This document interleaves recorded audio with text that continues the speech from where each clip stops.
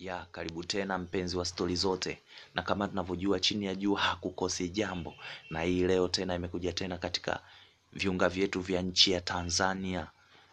Aliyekuwa meneja kampeni wa Maulid Mtulia kwenye uchaguzi wa urais, ubunge pamoja na udiwani mwaka 2015 kupitia jimbo la Kinondoni la Ajab Salim Juma, leo Alhamisi amechukua fomu naye kugombea ubunge katika jimbo hilo la Kinondoni.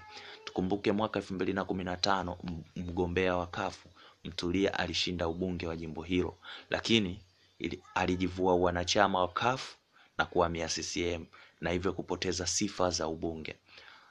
Leo akizungumza Alhamisi, Juma amesema atamshinda Mtulia katika nafasi hiyo kwa sababu anamjua vizuri na madhaifu yake atayatumia, kutokana amelisababishia hasara taifa na serikali yetu kwa ujumla kwa kurudia gharama upya za uchaguzi.